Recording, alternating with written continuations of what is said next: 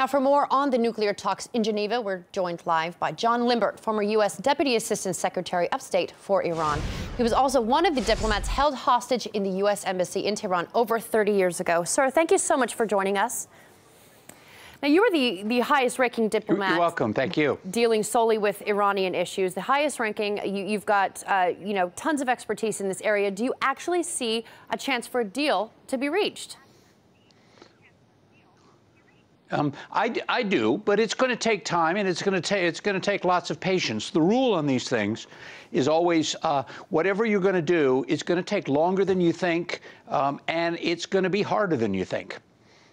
Well, we're talking about many years of hostility, 30 plus of very little other than insults. You've likened diplomacy between the two countries as the land of Narnia, always winter, never Christmas. If no agreement is reached in a reset, if no agreement is reached, can a reset of these relations even be possible? Well, I think what everybody needs to do is take a deep breath, step back a few steps, and look at where we and the Iranians are compared to where we were 4 or 5 months ago. For 34 years, as you noted, we and the Iranians did nothing but trade insults and threats with each other. Now we're talking seriously. This is a major achievement, a positive achievement, but reaching an agreement at the end of the day means putting aside all of that hostility, all of that suspicion. Because lurking in the background is this idea that if I say yes to what they propose, maybe, just maybe, I'm being cheated. Okay, so referencing that idea lurking in the background, despite international efforts to strike this deal, a lot of chest pounding going on in Washington talking about threatening new sanctions against Iran. Does this threaten the thaw in the relations between these two countries?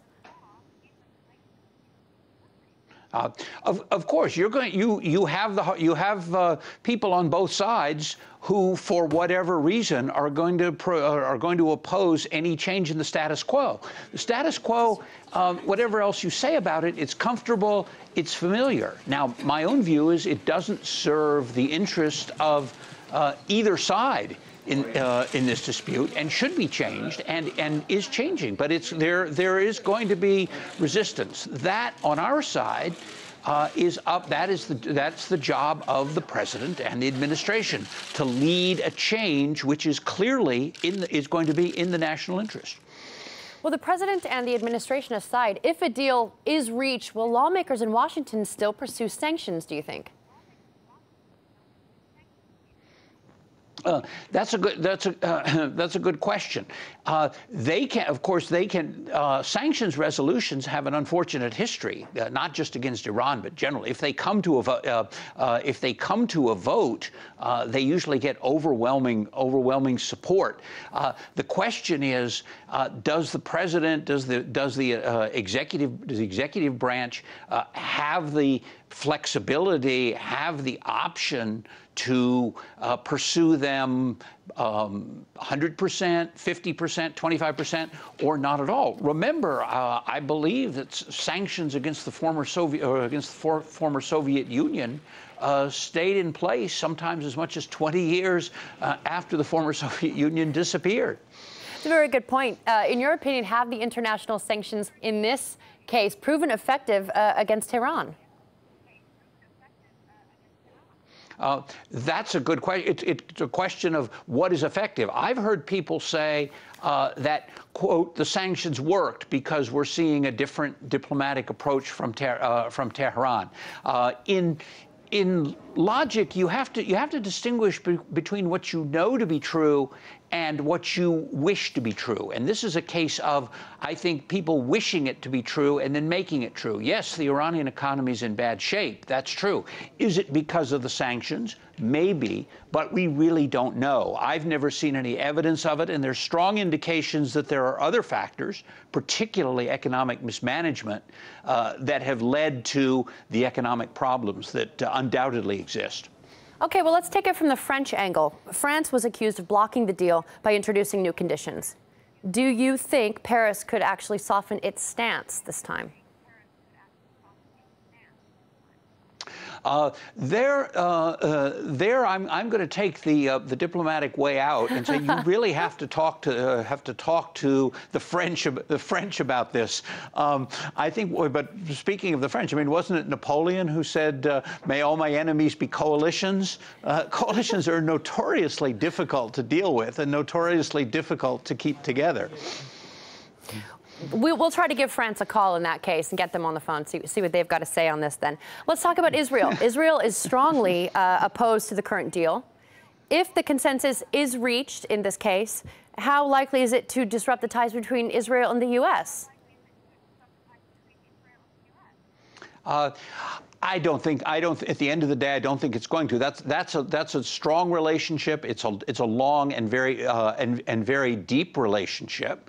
As I understand it, what my Israeli friends tell me is within Israel itself, there's a lot of controversy over the issue of Iran and what should the Israeli stand be, and some of the more extreme stands that are coming out, which oppose any deal, are creating concern in Israel. A lot of people have been criticizing the prime minister. Look, what Prime Minister Netanyahu seems to be asking for is not a negotiated deal, but in fact an Iranian surrender where they are pressured into simply giving up. Well, that's not a negotiation.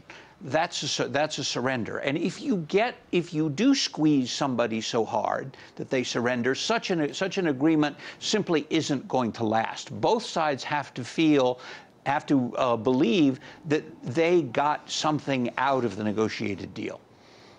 Okay, so aside from these one-on-one relationships between Iran and other countries, how will the outcome of these talks impact the international community's relations with Iran, do you think? Well, it's been back and forth between Iran and the international community. For 34 years, Iran has seemed to lurch from one extreme to the other. At one point, it talks about being part of the international community. It wants to join the international community. And then it goes out and does something such as overrun an embassy, whether it's the US embassy in '79 or more recently the British embassy, that calls that intention into question. What we've seen, I think, in the last 3 or 4 months since the election of President Rouhani and since some of the statements of the Supreme Leader is, I think, a change of direction, and a serious change of direction in terms of joining the international community. Because when Iran talks, puts up the brave front about not needing the international community, in fact, I think after 34 years, they find that they, in fact, they do. All right, we'll leave it there for now. Thank you so much for joining us. John Limbert, former Deputy Assistant Secretary of State for Iran.